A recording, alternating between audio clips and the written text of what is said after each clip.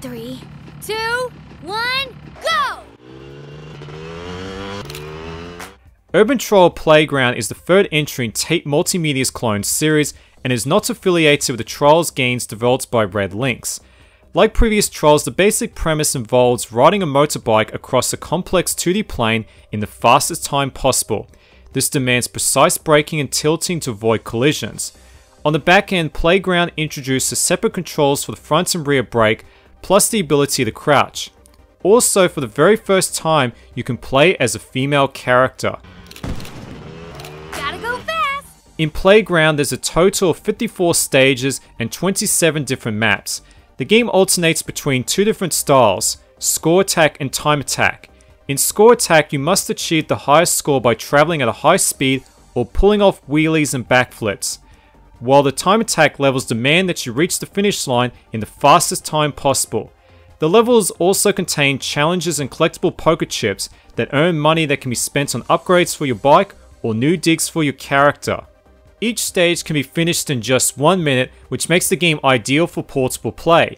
Unfortunately, this also means the game is quite short. In just 70 minutes, I managed to clear 46 stages before reaching a choke point where I didn't have enough stars to access the final batch of levels. After 2 hours, the game was complete. This wouldn't bother me if the game was 10 or 20 Australian dollars, but the game is actually $30 on the Australian eShop, and at retail it's a whopping $50, which is a steep proposition for this limited amount of content. If you have a friend, you can race against him or her in 2-player split screen. Sadly, there's no ad hoc or online multiplayer available, nor is there any track builders like the one in Trials Fusion. But the most disappointing aspect is the lack of difficulty and variety. Every level almost felt the same with very little to help distinguish them from each other.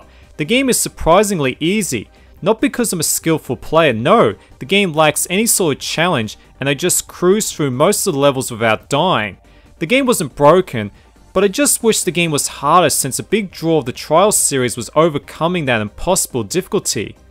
Urban Troll Playground is powered by Unreal Engine 4 and the tropical setting makes for a nice change of pace compared to the dingy industrial look of the previous games.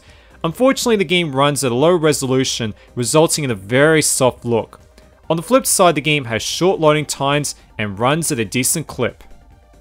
To be honest, I was disappointed with Playground since it lacks the challenge and nuance of previous Trials, nor does it have enough content that justify its high price. I can't recommend it to fans of Trials until it receives a price drop. Faster!